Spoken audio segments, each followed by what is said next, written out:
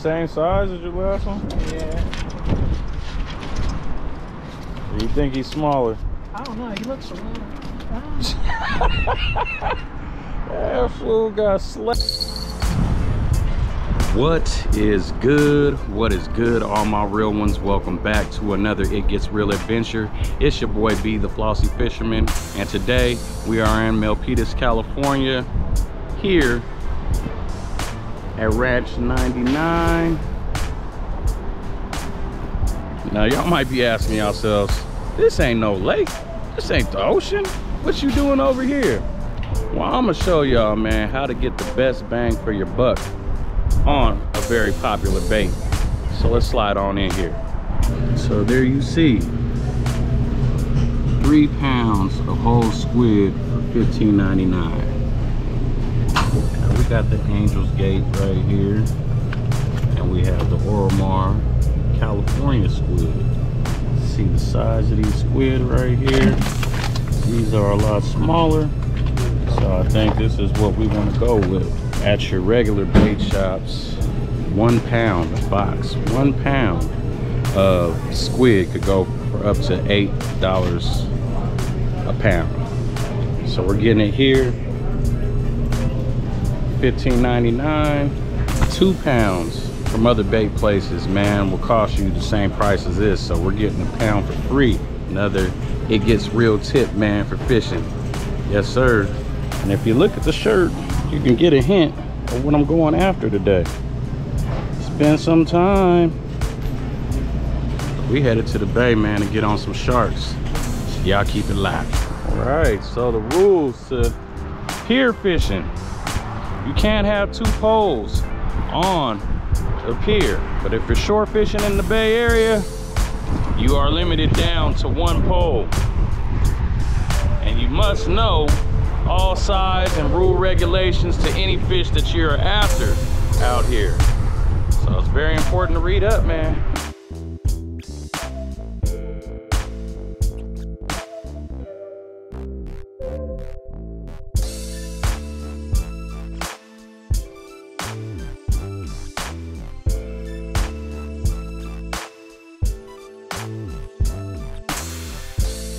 Today we are in Fremont, California at the Dumbarton Pier. I got my boy Mike with me. You know, he's a up and coming angler, and he told me he want to hook up on a shark, man. So I brought him on out here. The sharks, the rays, they start moving in the bay and getting a little active once the water and the weather gets a lot warmer. So yeah, man, I'm trying to get back to it. I do miss that fight, so I'm just trying to wait for that bite, man. We're gonna be baiting and waiting, man. Waiting for something to go down. Got both rods out there. Oh my gosh. Oh! Right on cue, man. Oh! Ooh! Man, you think I might have paid this thing, man, because he hit right on cue. Woo! On It Gets Real, we hire the fish. They're paid actors. Oh my gosh. Did he get off? He got off. No, he didn't. He just coming right in. Coming right in. Woo! My goodness. I'm gonna have to do this on my own. Oh, get away from the pilings. I don't want him to go and get locked under one of these pilings, because I would have to sacrifice my line, my weight. And these spider weights, he's not a big guy. So I think we could flip him. Oh. Well, gotta get a little bit more line first before I try to flip him. Oh my gosh. All right, we flipping him. Woo. I seen on the Discovery Channel, if you flip a shark over, it just kind of neutralizes them and they just stay still. All right, got the hook out. on the baby girl right here, and we're gonna go ahead and put her back. So when you are using braided line and you see frays in your line like this, it's best to cut that off. So man, you can have some weak spots in your line. Go ahead and tie a brand new knot on here. Make sure everything's strong, secure. No weak links in my braid. Fix these. Now we can bait up. Get ready to cast.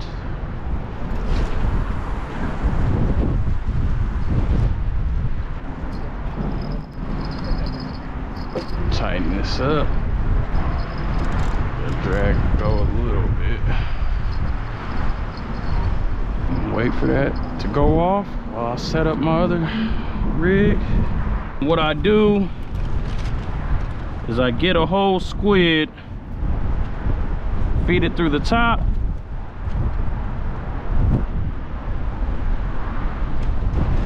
then I work that hook all the way through.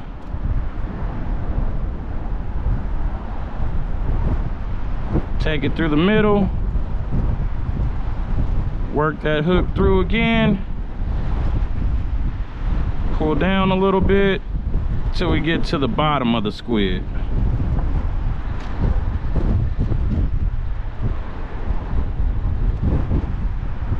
Make sure our hook comes out just like that.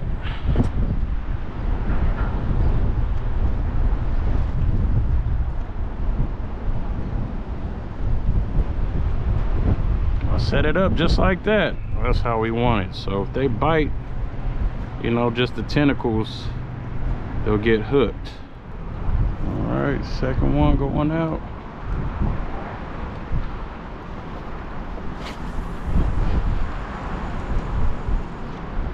It's a little too close to my other one, so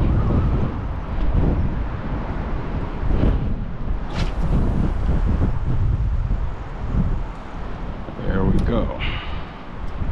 Looking at the watch, there's fish on there, so there is activity. Boy Mike getting some nibbles, man. We're trying to get him on his first shark today. From the bay, I need a shark. Man, I was just getting hit. Oh, there it is.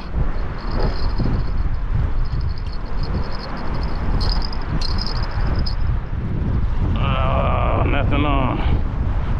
I do want to cast out more that way because of the way the current is pulling. It's pulling you this way. And if you're ever here at the Dumbarton Bridge, right here, it gets deep. There's a lot of snags down there. So you kind of want to stay away from that area. When I casted my other pole, the current took it all the way over here and it snagged city over there, man. So trying to cast out this way and keep it out there. Pole just got bit again. This one right here. Oh, hey, chomping. He's chomping. That's like a 7-gill, because a leopard or a ray, they just take your stuff. 7 gills kind of just get that. Yeah. Oh, Mike might be fighting his first leopard or 7-gill. We'll see. Could be a ray though. Could be a striper. What could it be? Oh, the suspense.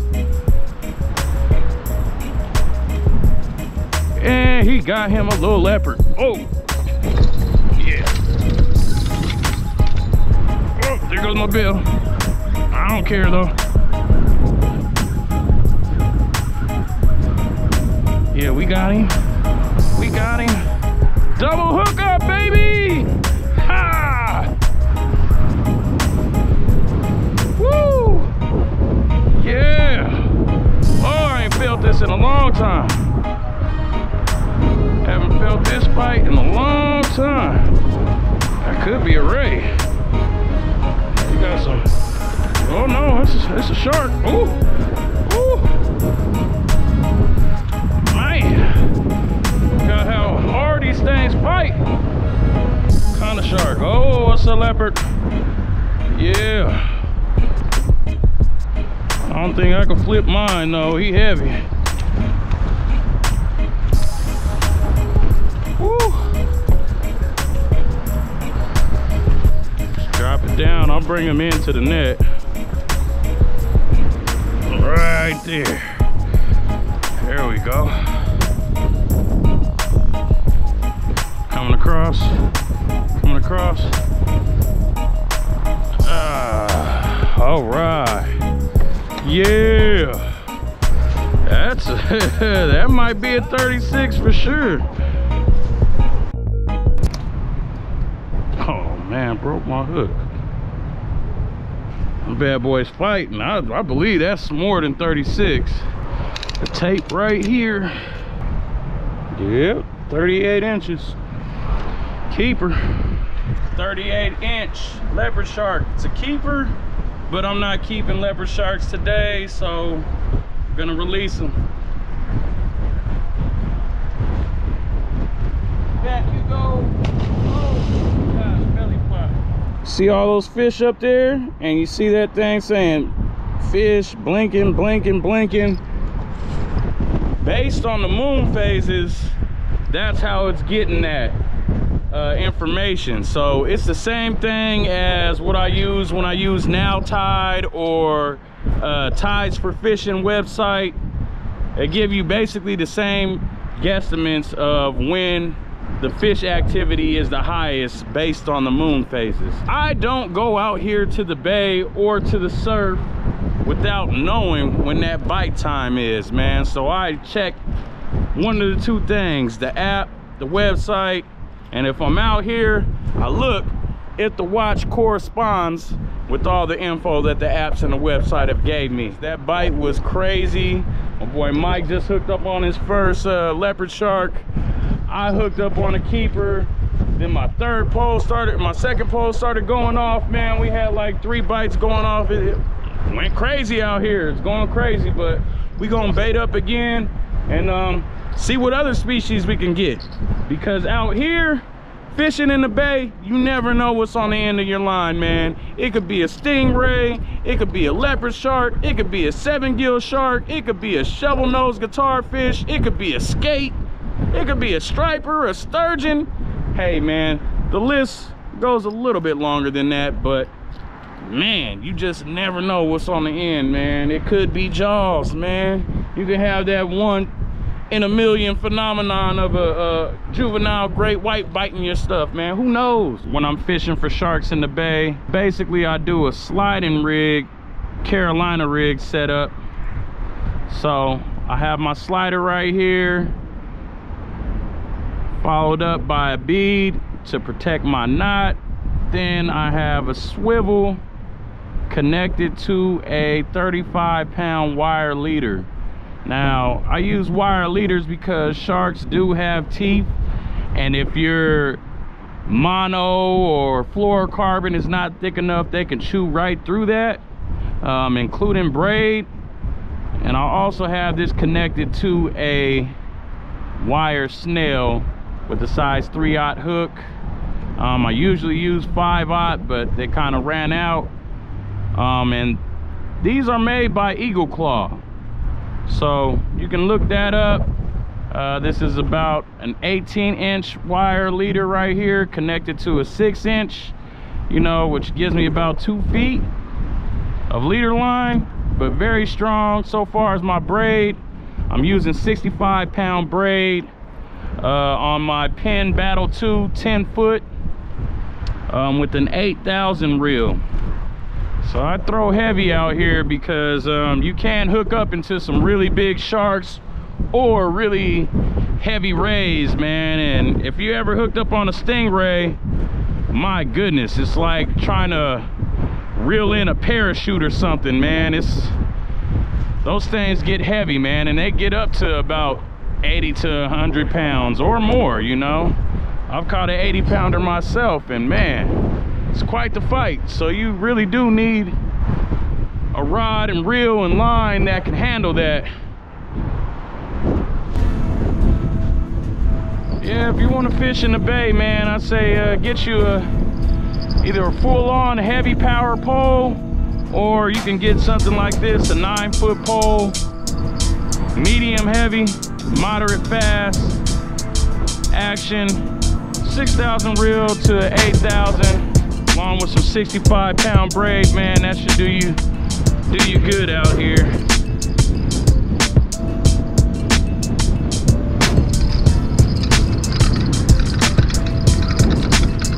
Oh yeah.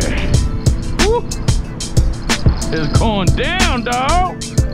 Ooh wee. Oh gosh. Ooh. Some head shakes. Some strong beast right here. Yeah, this is another good one. Oh. Leopard shark fishing, y'all.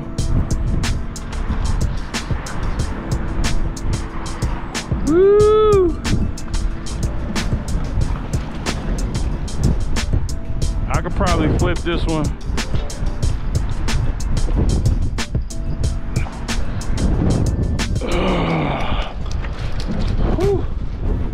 Do the trick, hang them upside down, puts them in a trance. Now he's calm. You see, when he was on his belly, he was going haywire. But yeah, man, it helps to watch Discovery and National Geographic and Animal Planet, man. You learn some things. Got a good 30-incher. Are we gonna let him on go? All right. So how was that fight, man? It was nice. Trying to catch a big one though. Trying to make my drag take off. Oh! There goes my bill. Oh, he popped. There goes another bill. And he was not on. Dang. Lost like 3 bills a day. Oh. Getting action over there.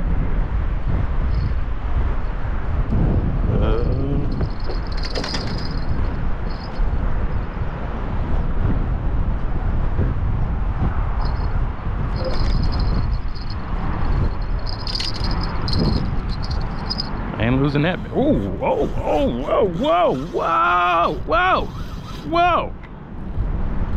Well then.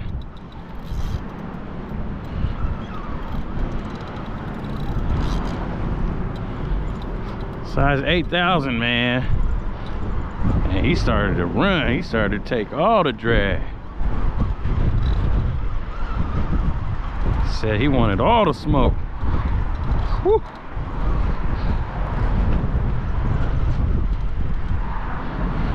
Oh yeah, we fighting. We fighting. Woo. I don't know if this is a shark or a ray, but yo, nah, that's a shark.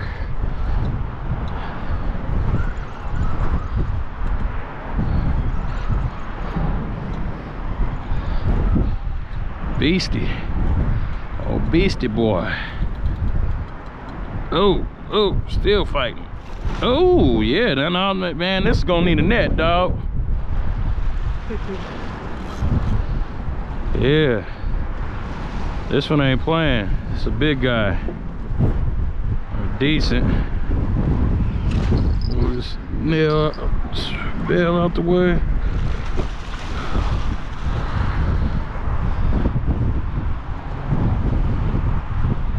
Believe for sure it's another keeper.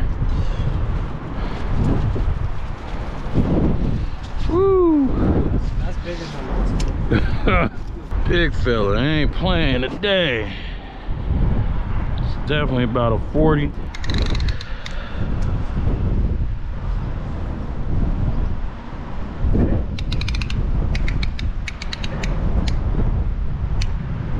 Oh, 39.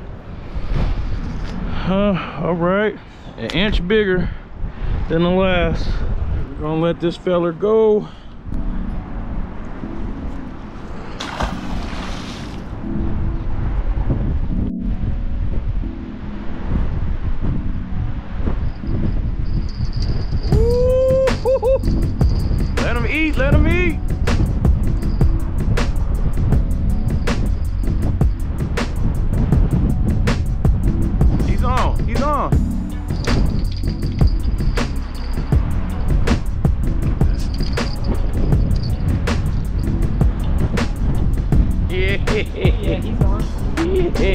Right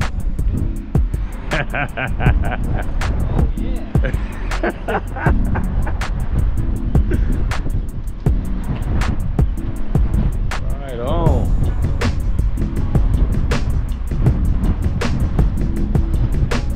Working you? He working you? This ain't no bass. Oh yeah, sure bigger.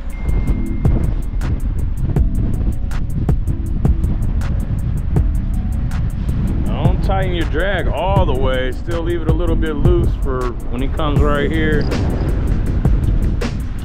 Because if he, you know, it's too tight, oh yeah. Getting smaller, getting bigger fight though.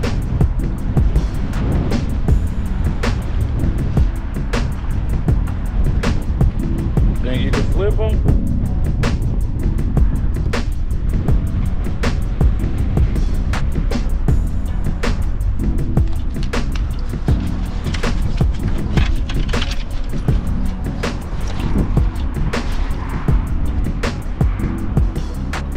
Right on, number two. He look a little bigger.